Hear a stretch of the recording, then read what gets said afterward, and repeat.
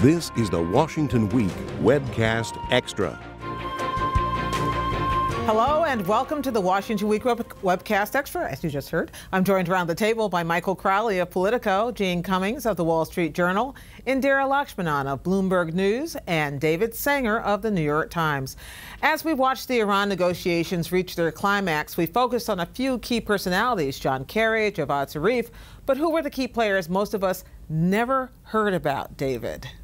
Well, I would say that one of them was Ali Akbar Salehi, who is the head of the Iranian Atomic Energy Agency, used to be the foreign minister of Iran. And what was fascinating about him was that he showed up because he had been a key negotiator back in Lausanne in March and April, and then he fell very ill. He went through 3 surgeries, and by the time they got to Vienna, he wasn't there. And one of the most critical things the United States was worried about was that they couldn't get any of the nuclear negotiators to make a decision without him. So the Iranian foreign minister, on the pretense of going back to have consultations in Tehran, got onto his airplane from Vienna, flew back to Tehran, picked him up, and brought him back into Vienna. And only then did this whole thing really get on the road. And also the Sultan of Oman. He was another behind the scenes. The Sultan of Oman this was 2.5 years ago. He, you know, a lot of people would come to the Obama White House and say, I can work out a deal with the supreme leader. At one point, Jim Jones, the former national security advisor, said not a week went by when somebody didn't come by with an offer to get it going. But the Sultan of Oman actually delivered. Remember those hikers who got imprisoned? He helped get them out. And that convinced President Obama that he had some juice in Tehran. That's what began the secret negotiations in which Jake Sullivan and Bill Burns, 2 of the top aides to Hillary Clinton, basically went over and started getting this going. I want to take Indira to take us behind the scenes. I know you guys were standing outside with your ears pressed to doors there at the Coburg Palace.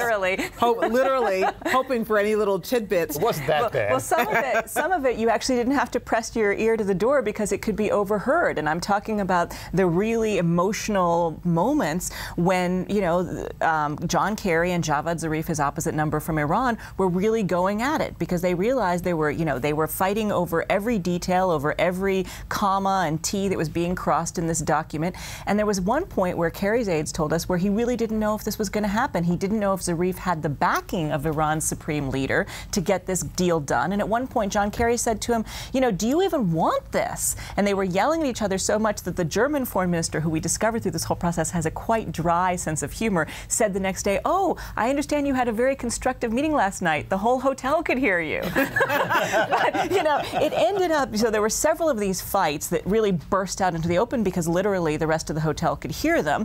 And then in the end, it came to a very emotional moment, which was described to me by a few different delegations, not just by the Americans before we think that they're saying it self-servingly, but it was at the final moment when all of the foreign ministers from the P5+1 countries, the great powers, and Iran met together in this room at the United Nations in Vienna. We were not in this room. And privately, they asked everyone to leave except for a few key aides. And privately, they said, okay, this is it. We've got it now. And the moment kind of sank in slowly, and everyone was kind of in awe. And then each foreign minister, in order, alphabetical order of his country, said something.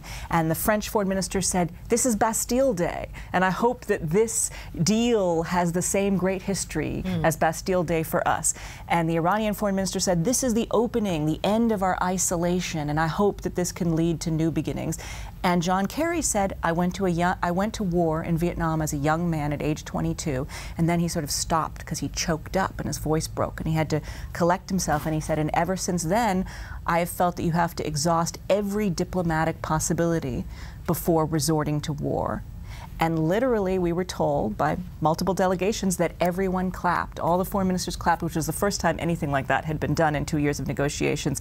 And apparently also a few of the Iranian diplomats were wiping their eyes. A lot of emotion. Pretty emotional. Yeah. Well, you know, that story must have made its way to the White House, Michael. Maybe that fueled some of the president's, I don't know, almost indignation about what was great about this deal that he was certainly going to sell, and kind of the way he forced the point tell the reporters in the room in his news conference. You were there. Yeah, so one of my colleagues wrote a story whose headline was Drama Obama. You know, the cool president at this press conference was raring to go. His body language, everything about his presentation, including some improvisation, which I'll explain, really signaled, number one, how immersed in the details of this process he was. I mean, he is fluent in this deal. And he believes firmly that reason and facts and logic and science are all on his side, and he's primed for the debate. His argument is that my opponents haven't even read the thing, they don't have a realistic alternative, and they are illogical. And he's so eager to make this argument that, among other things, when the topic shifted from Iran, which had been the topic of the press conference for 45 minutes or so, to Bill Cosby and prison reform, he said, I had some other things I wanted to say about Iran. You guys haven't asked me. And he consults this list of notes and he says, let's see here. And he's saying things like, well, inspections, sunset, have we gotten to that? The reporters start calling things out. And now, if I'm a reporter in that room, I'm kind of insulted because he doesn't trust me to have a smart question. There was an implication that, you know, you guys haven't asked all the good questions. Then it's a free-for-all, and I don't know that a White House briefing has been like that in a presidential briefing in decades, where people are shouting things out and he's just responding, and it's all kind of broken down. But he was loving it, and he was joking that, you know, I really enjoy this debate, and I think he wants more of it. Now, the question is he right? I think sometimes, you know, I think a little bit of the Obamacare debate, where I think he thought, you know, the facts and the data is on my side, and what was he confronted with? Death panels. And I think he's going to have a similar frustration with Congress this time. One final thing we want to talk about, which we managed not to get to magically on the program, was Donald Trump. When we talk about money, we talk about Donald Trump, right? Let's listen what he had to say this week when he was asked whether he was raising money. A friend of mine comes up. He said, I want to give you, a rich guy, I want to give you a lot of money. I said, you know, honestly, I don't need it. He doesn't need it, but he's only raised about $1 million on his own, outside of his own pocket. Well, but that's without asking for a penny. Yeah. I mean, if anything, what that is, we always talk about how fundraising is the first measure of voter support. Well, in the case of Trump, it truly is. He didn't ask for any of that. That all just came in. So those were some voters who were casting their first vote. Now, the Trump money, I just hope he stays in the race for a really long time, because I want to keep writing about Donald Trump and his money. Speak for yourself. He has spent $500,000 on airplanes. Who did he pay for those airplanes? Himself. Donald Trump. It's just going to be amazing to where his headquarters. He's $10,000 a month in rent at the Trump Tower. And so this whole thing is just one big washing machine with Trump money all inside of it. Now, the other thing that we found is that he has what we're calling a long shot candidate premium when it comes to hiring employees. Because, you know, we all know these aides go out, they give up their lives for almost 2 years, with the payback being a great big title inside the White House, right? Well, Trump, Dr. Carson, Bernie Sanders, maybe not.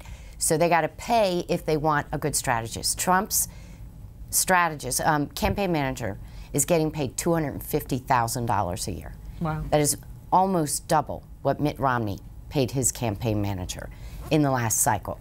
So we've seen the same with Carson. Dr. Carson's paying $210,000. And the real cost will be which candidates fall out, because Trump is still in. Well, thank you, everybody. If you're dying for more, be sure to check out My Take Online, where I write this week on the topic, who do these candidates think they are? And we'll see you here next time on the Washington Week Webcast Extra.